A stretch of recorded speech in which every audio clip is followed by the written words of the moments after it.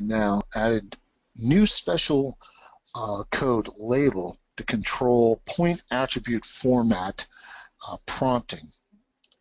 And right here, note circled below point attribute format, that's right here. I have it set to none, is set to none, but special code label defines the format. And as you saw, when I hit this attribute format drop down arrow, we had none, attribute, text, and none.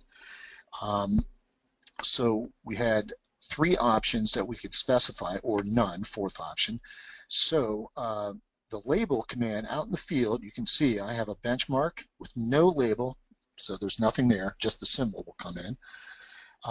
We have 7, we have benchmark space label 0, and that means bring in the attribute block. That's the normal points that you see right here. You can see there's just here the symbol came in only. Here we have the attribute, the point number and attribute information came in.